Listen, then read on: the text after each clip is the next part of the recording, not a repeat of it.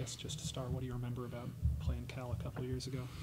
Great team, great atmosphere. Definitely had a game on our hands. We didn't come out with the win, unfortunately, but it's a great team overall, a great coaching staff, great players. So definitely looking for the challenge this time back around. Everybody talks about the travel and the time and all that stuff. How much did that stuff at all affect you guys a couple of years ago?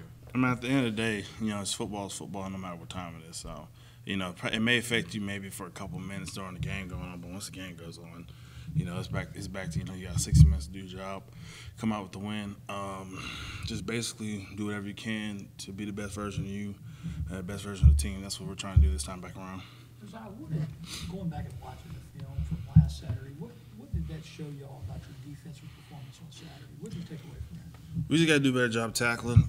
We know we can be a great defense. We made a lot of improvements, but, to get to that, good to great defense, we definitely have to do everything consistently.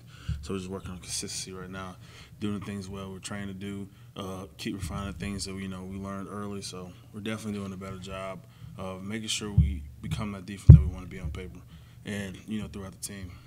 What's the difference in you guys against the run defense this year and in recent years? Just a different approach. We know we got to stop the run, to have a chance in these ball games, get the ball back to our offense. You can't stop the run, you're not going to win many games. So we're definitely doing a better job of that, pushing the emphasis on stop the run, stop the pass, be a great defense. So that's all we're worrying about right now.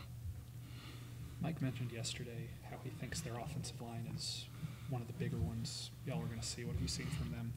So far? They do a great job of, getting guys out the gaps, moving guys around the route. They are pretty big, so we definitely got to do a good fundamental job of, playing assignment football and, reading our keys, doing the things we need to do.